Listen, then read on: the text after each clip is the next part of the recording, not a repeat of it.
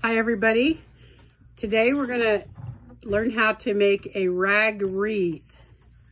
Do you like it? Let me see yours, Joy. My daughter Joy is here from Missouri and she's got hers almost done. I'll show it like that and it looks like it's done. But isn't that gorgeous? And that's just with pieces of fabric. And that way you don't have to mess with all of that mesh stuff. And you can actually just use scraps. But here's the back of it. But I'm going to let her tell about hers, but I'm going to tell you what you need and how much. So get you a wreath form from the Dollar Tree for $1. And this is a 14-inch wreath. They also have these small ones. I have not used these to make a wreath yet, but I figured if I had extra strips of cut, maybe I would make one of these. But I think these would make like a good candle holder. You know, put your decorations and put your candle in the middle. So what you need for a 14-inch wreath, how many yards did you end up saying that you had? 1 3/4. Okay, Joy has cut 1 3/4 yards, and I think that is going to take approximately 1.5 yards. I would probably buy 2 yards total, because then you can have some extra to make your bow, your big bushy bow. So what you do is you take your fabric and you cut approximately 1-inch slits. And as you can see, some are 1 inch and some are a little more. It's not a big deal. But then you take that fabric and you tear it. And then you have all of these little string things that you're gonna have to get rid of. And then I just take it and I have a yardstick here and I measure it. So I'm gonna end up with one that's about 1 inch by 9 inches. And you can make them fatter if you want to make 1.5 or 2 inches. And I don't get real stickler for the length. You don't want it too crazy off. But when you start tearing your fabric, you're going to find that probably the first rip you make is going to be, I call it the correction rip, because one end might be real skinny and one real fat. And so I just toss that away. But anyway, so if you have 2 yards of fabric, then you'll be good. And see, I'm doing 4 colors. I've got this red and black, polka dot, white, red, and black.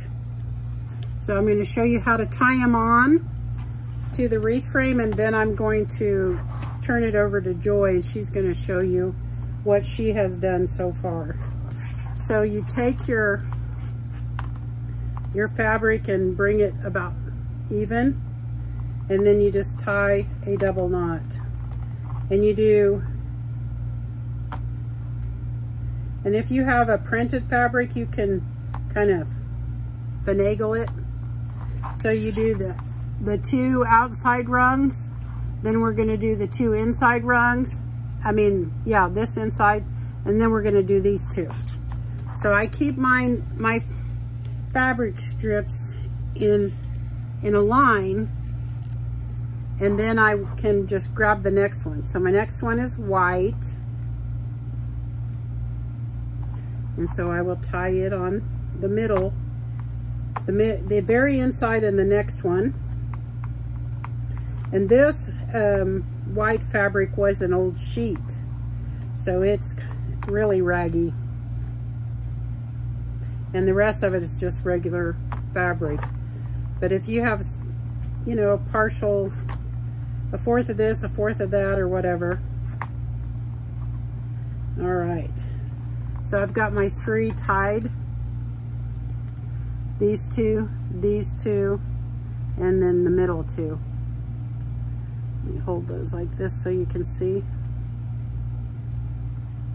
And then we're just going to keep doing it. I'm going to do the 2 outside and then the inside, the 2 outside and the inside. And I'm going to try to make sure that I don't end up with 2 of the same color right beside each other. So if you were only using 3 colors, you can use even 1 color if you want. I have made them with muslin, and the one I made that is really gorgeous is I made with just kind of a brown muslin, and then I had a bolt of lace. So every once in a while I intersperse some lace in it. And it's very, very pretty. So I'm gonna go 1 more of each color. And then you just slide them as you're going. So that was red, this one will be white.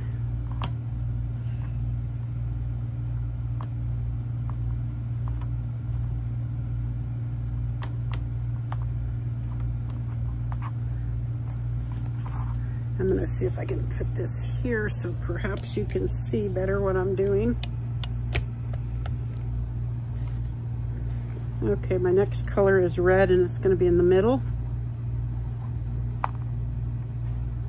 And I have 2 pieces, I don't need 2 pieces. And so as you're going along, you kind of have to pull strings off, even though you did that already. I told you that you cut them into 9-inch lengths, I'm pretty sure I did.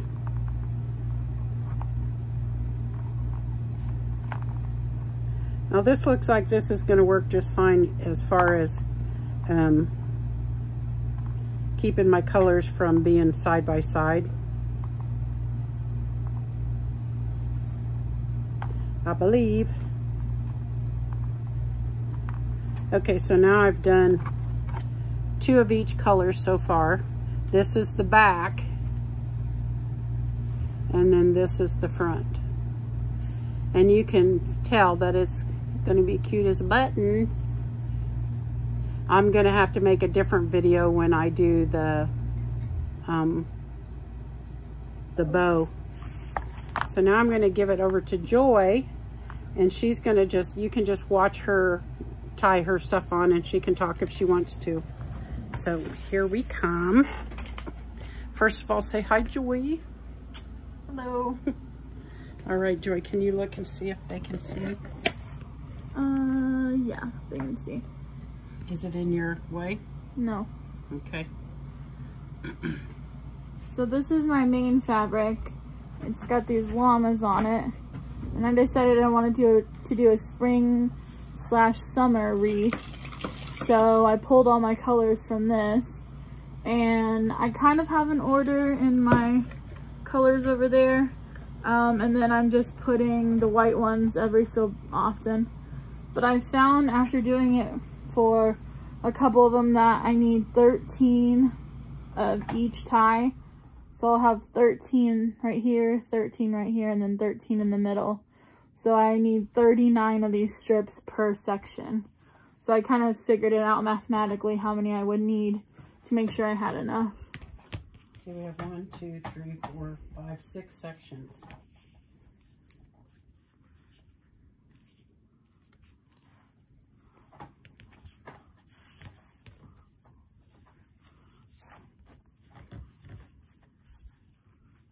So Joy's here visiting from Missouri, and she's my crafty daughter. So we like to do crafts together.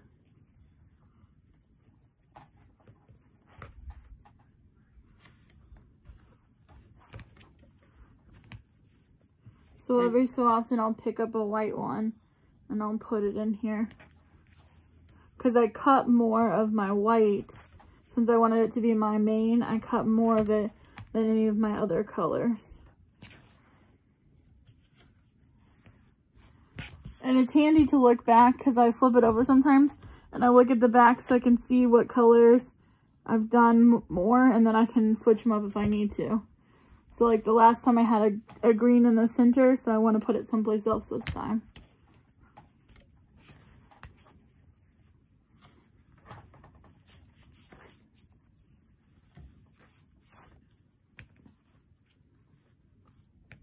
This is a really good craft if you can find somebody who has old fabric that they don't want, especially if you can find fabric that matches your color scheme that you're trying to achieve. Mine, I am making for a friend for her kitchen. She had curtains, and these are the colors of her curtains. So I'm hoping she can find a place to put this. If she can't, then whatever. I'm having fun making it. But I know she loves wreaths, so. This is probably, if you have to buy your fabric, and you bought 2 yards of fabric total, at Walmart is probably about $4 a yard. So you would have about $9 or less than $10 in your wreath. But that's not that's not counting any lights or anything like that. If you put sometimes you put something hanging on it, or at Easter time you put Easter eggs on it or whatever, you know, bunnies, whatever. That's of course extra, but just for this main part of it is about $9, $10.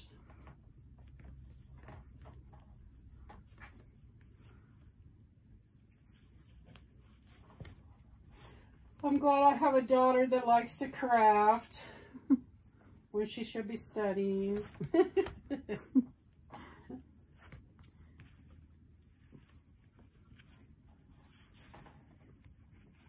So Joy only has how many sections left? One more. Wow. So now that it's getting harder to tie right here, I'm going to turn it over and I'm going to count these. And then I'm from here to here, and then I'm going to squish them together if I need to. But you always work most from the front.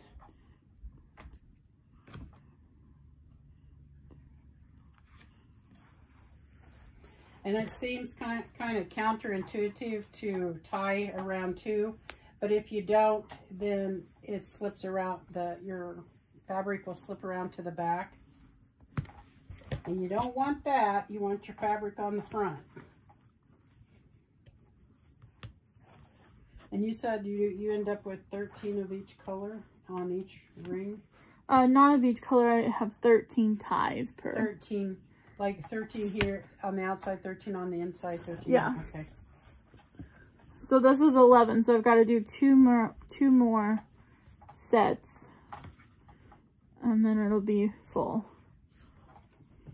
But depending on how big you make your ties or your strips, it could change. If you made them wider, it wouldn't take as much. But they're also harder to tie, because I know some of mine have accidentally cut a little wide, and they're harder to tie. Right. But you don't want them less than 1 inch, because they look more like string. So you got to hit that happy medium somewhere.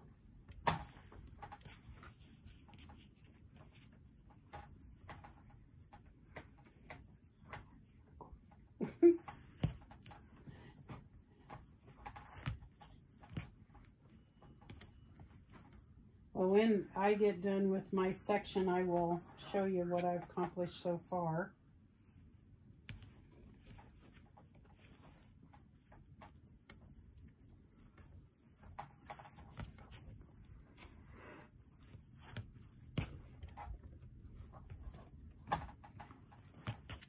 One that I think would be pretty is to use like muslin and then that pillow ticking.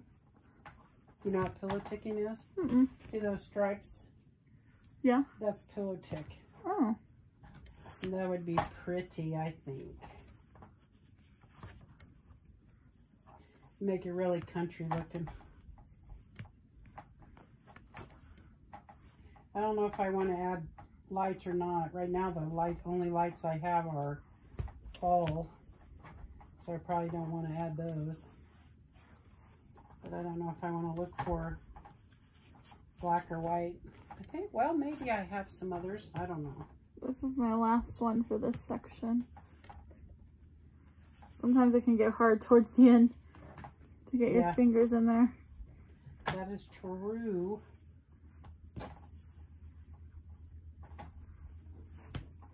Once you got them all tied, you can kind of space them out a little bit, but they should be pretty tight in there.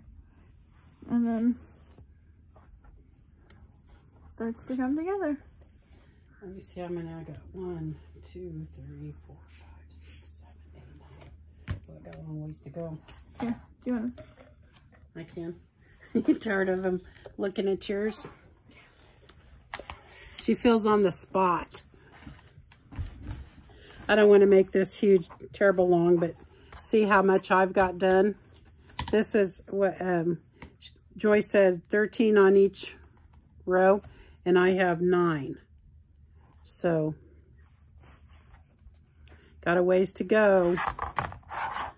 So what was the last one I tied? Okay, I'm ready for a middle one. My last one was white, so red goes in the middle. And you can also, let me show you, you can do, I can't think what this is, what this knot is called, but it's where you fold it in half and go around. I don't know if that's called a slip knot or, no, that's not a slip knot. Why is it even a knot though? Because you're not really tying it. It is a special kind of lark's head knot or something. Because I know you use it in a macrame. But anyway, Joy felt like she didn't want to do that. And I liked the way hers looked. So I'm doing the same thing she's doing. So I did need that black one. I'm down to my last section. Cool. You told me not to do it. No, I just meant till we were videoing. Oh. And you can do it now. So like I got a little bugger here on my piece of fabric, so I think I'm going to set that aside because it don't look pretty. Not that a rag looks pretty. I don't know, I think these look pretty. It is pretty. And then if you fluff it up. And did you know that if you're using the mesh stuff, you can spray it with hairspray to help keep it from shedding. You know, it sheds so badly. But the fuller you make it, the better these will stand up. So like if you have this, that's all I did on a section, it would not be as fluffy and stuff as it can be. Yeah. So let's see. Red and black. I don't really particularly like the ones that are printed like this because they're printed on this side and not on that side. Yeah. So I kind of prefer the solid colors, but I was trying to be pretty. But I wanted to show you what my friend's curtains look like. So I took, this is the bottom part of one of her curtains. So I took that apart. I took the hem out and everything. And I'm going to cut this along with all the other colors. I'm probably going to cut about 2-inch strips and when I make her bow. And so I'll put this in the bow so it'll match. And it'll tie it all together with her in her kitchen. So I think she'll be excited and like it. And if she don't, I guess she can throw it in the trash. But I know she likes wreaths, so she should like it. I do like to craft with friends or daughters. I'd rather do that than do it by myself. So I'm getting close to the divider bar. So it does get a little bit harder to tie your stuff on.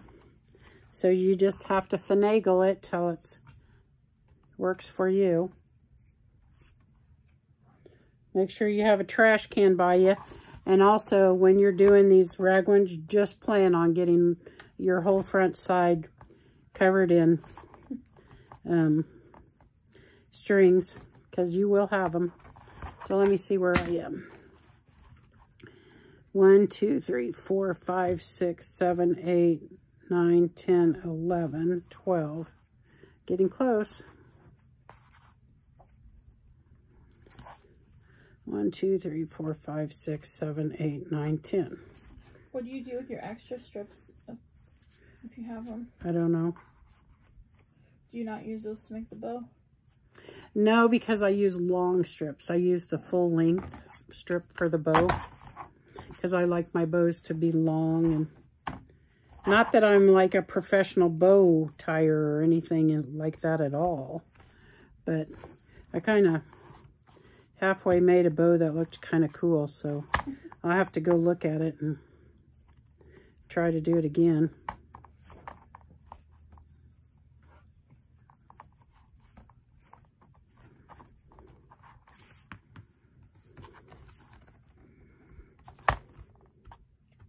But you can see how you could do a color scheme if you have a room you're trying to match, or you just have a particular color that you like. You can certainly do that with this deal. And this is a very low skill type of thing. You're tying a knot. You're tearing fabric, cutting it to a length, and tying a knot. You know, it's not like you have to be highly skilled to do it. Maybe a little bit of artistic ability helps. But see, I'm getting to my divider thing, so it's getting a little bit harder to do this.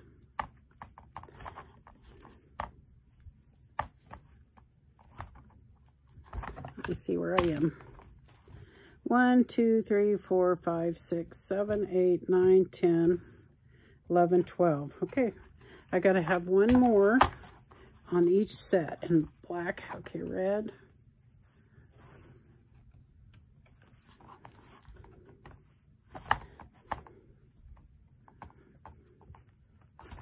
So I'm going to put one in each of them so that because this middle one, you kind of have a tendency to get less. Did you find that you had less in your middle one?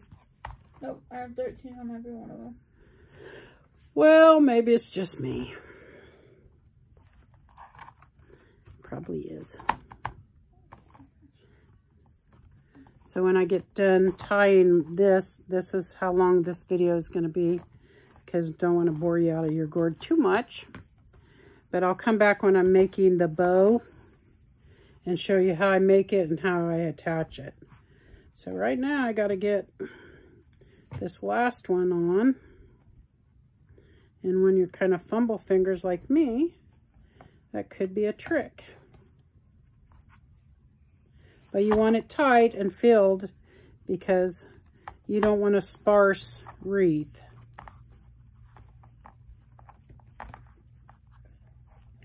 And I will tell you too, 9 inches, you think, oh, well, maybe I'll do 10 or 11 or 12 inches. No, you don't. Well, you can try it, but I can tell you that it'll flop over and it won't be as full looking. So you're going to be constantly, until you're done, pulling out these little extra strings. But there's one section. So I'm 1/6 of the way done. And you could, you know, do 3/4 of it. What you could do is there's 6 sections. So if you wanted to do a patriotic one, you could do, I would probably do I'd probably do 4 sections in red and white, and then 2 sections in blue and white for kind of the corner of the flag. But anyway, that's all for now. I don't know if we're going to do the bow today or tomorrow, but we'll let you know. Thanks for joining. Make sure that you give me a thumbs up so I know you watched it and you were able to stand the boredom through the whole thing. We'll talk to you later. Bye.